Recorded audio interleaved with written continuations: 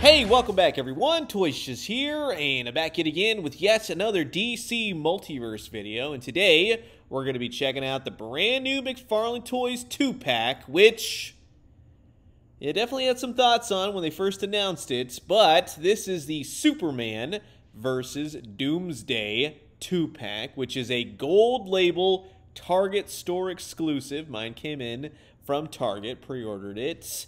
It's Superman and Doomsday. Right? Superman versus Doomsday is all over the box. Well, on the back side of the box, it gets a little confusing, right? Death of Superman, also modern Death of Superman, just Doomsday in general.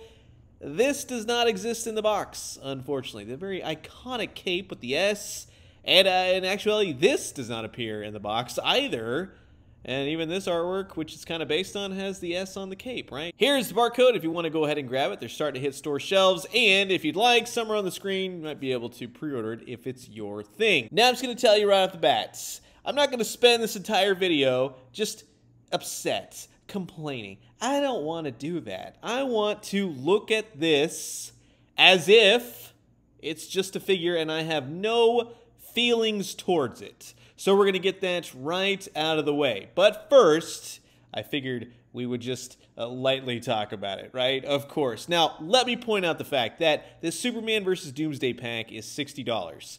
And for me, as a collector, especially in this day and age, attention to detail is key. There are so many companies making so many things that at this point, you really have to be spot on. And if you look at NECA Toys with any of their cartoon, movie, Mirage, video game, or otherwise turtles, I never have to say, oh man, I wish they would have done that. Oh, this wasn't included.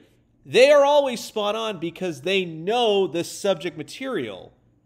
And that's what I want to see as a collector in this day and age. Now, of course, you can look at this 2-pack and go, yeah, it's totally fine. And that's okay because, yeah, it is every bit Superman versus Doomsday, but as a collector, this is a pack I would never recommend unless you're really adamant and you want it on clearance or something, because this is not the iconic Superman versus Doomsday, Death of Superman, none of it. It's a hodgepodge of ideas, and does it achieve it?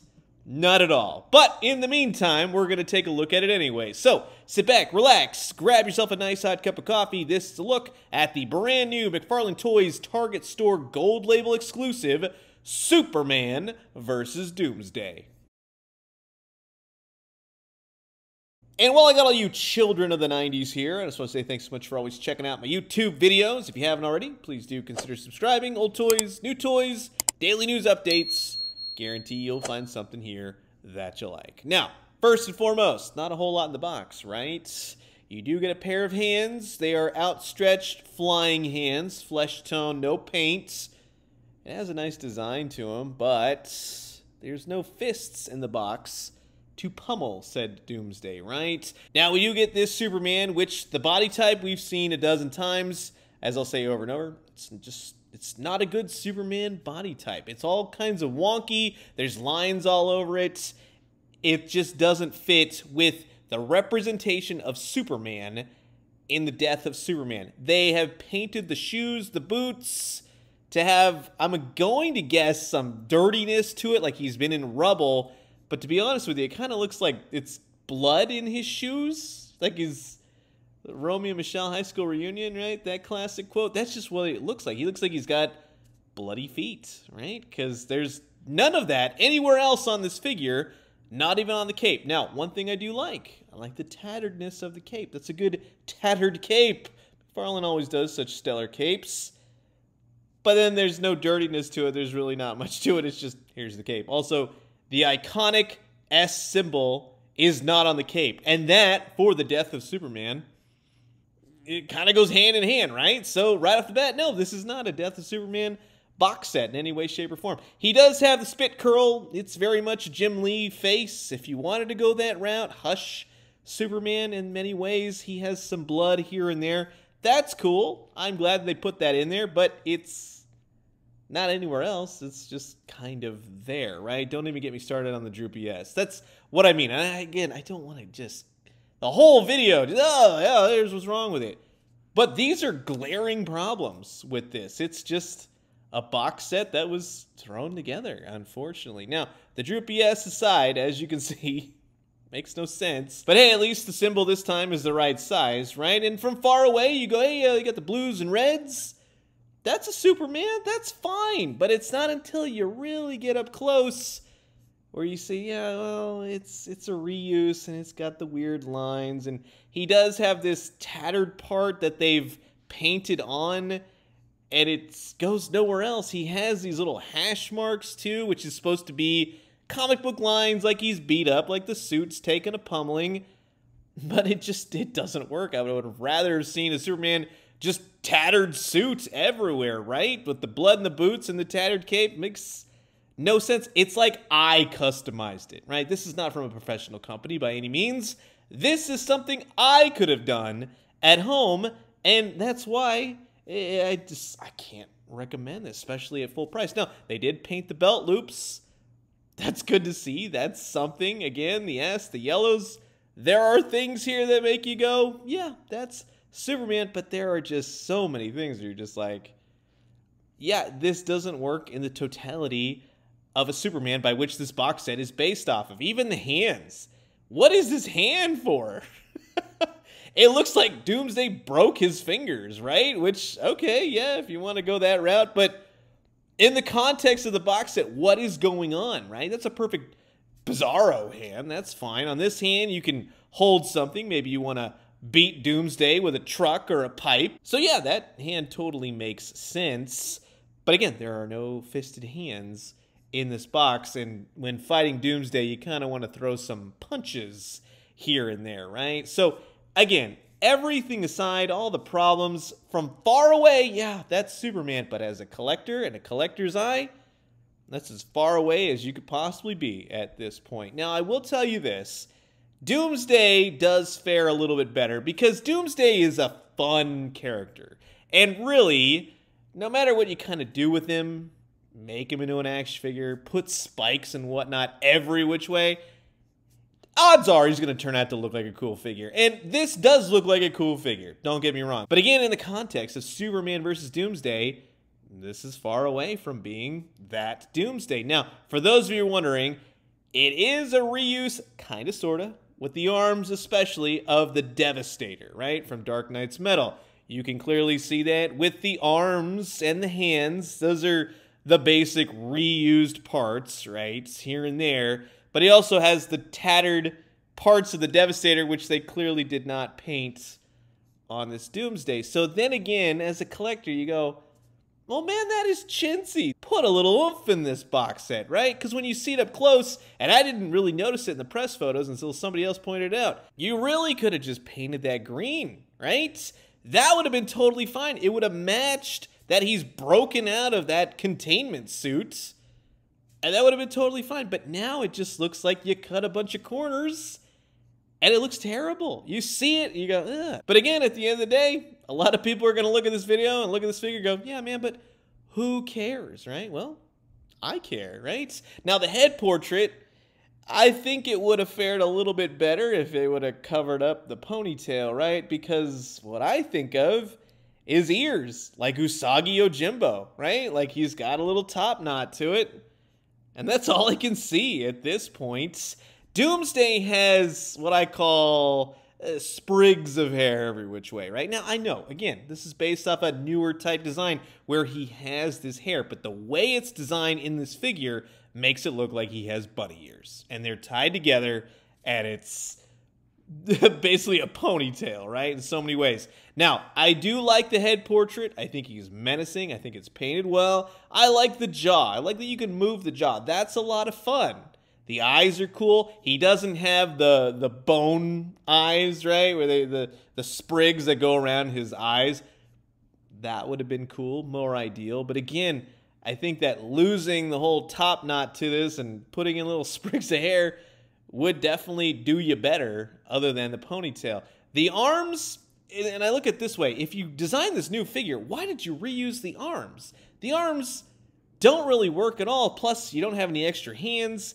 Now, one ideal situation is that he does have a fisted hand and he has an open hand. So maybe you can grab Superman and then you can punch Superman. And that's more to say than an actual Superman figure can do back to Doomsday, right? So you get the basic articulation there. The torso, the shoulders.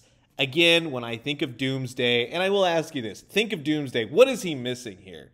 Spikes. And then people will say, well, he's got tons of spikes. Well, he doesn't have those iconic 90s spikes that Doomsday had. He's a little bit loose in the torso, especially on mine. Now, he's not fallen over by any means, but he's a little bit looser than I would appreciate for getting a brand new figure, right? So at least he'll move around, but it could have been a lot more solid. The arms, the head, the legs, everything from the waist down is solid, but that middle section, that moves around a whole heck of a lot than I'd really appreciate. I do like the shorts, the short shorts. That works for Doomsday. It's green. It's got a little bit of a design pattern to it. I like the belts. I like the little cuffs, right? Those are silver grayish painted. Those are nice. The legs are good. He's got the bones sticking out. He's got craggy skin. That's what I think about with Doomsday. So again, from the waist down, he kind of looks almost perfect in terms of Doomsday. He's even got the little spikes and bones poking out of his knees. That's pretty cool. When you get down to the boots, however, they go a little bit chintzy again, because on the boots, which make it look like he has giant Nikes on, right? They put in maybe a little bit too much detail. Simple might be better, but right here at the cuffs of the boot, they're green. What happened to that gray part? Doesn't he have gray parts that go along the tops of his boots? Because that's the design that it looks like. So again, he's missing paint. So for a $60 set, it really is missing a lot of paint. And when you look back at what NECA does, you see the difference right there, because their sets are $60 for all those accessories and paints. The back is fine. The wash is fine. Everything looks great in that sense on this particular version of Doomsday. But at the end of the day, it's really just, yeah, that's the bare minimum bones for what I would want out of a Doomsday figure. It's very much McFarlane, right? It's kind of a couple designs all put together, which creates a new Doomsday, but then ultimately creates a Doomsday that no one really recognizes. Now, one thing that I think adds some value is that when you have flying characters, like Captain Atom or this Superman, both of which do not get flying stands, well, hey, putting a flying stand in the box probably would have made for a better overall box set, right? You can have him floating and hovering and flying after Doomsday, but they just don't want to put these in for the flying characters, and that definitely perplexes me, because when you have Doomsday and this Superman, with everything that comes in the box, this is the best you're going to get in terms of setting this up for photos, a diorama, having a really cool shelf, right? Superman versus Doomsday. This is it. There's no fisted hands. There's no flying stand. You get no extra hands for Doomsday. You got no cloth cape for Superman. This is it. And really, how fun is this going to be? Now, when you do have said flying stand, and you have those hands that the Superman actually comes with, you can take some fun photography of Superman just flying after Doomsday. And he totally did that in the comics from the 90s, right? Doomsday, if you, again, have said flying stand for Superman, can lay the old 1-2 right into Superman's gut and send him flying into an exploding gasoline truck, right? So, yeah, you can kind of sort of take some photos here and there and displays and whatnot, but it's largely boring, right? Now, when you look at the very first Superman that McFarlane did for their Wave 1, I love that Superman, and I still love that Superman. It has its props here and there, but it's infinitely better than the looks for this guy, I'll tell you that. Yeah, the S-Shield is way too big, but that's a great looking head portrait, and I was wondering, does it fit on this Superman? It does, but the flesh tones are not going to exactly match up. Plus, again, there's no fist, so you kind of have something going. But just to kind of show you how it matches up with this Doomsday, yeah, that looks so much better as, let's say, a Superman versus Doomsday. You're kind of minimizing the,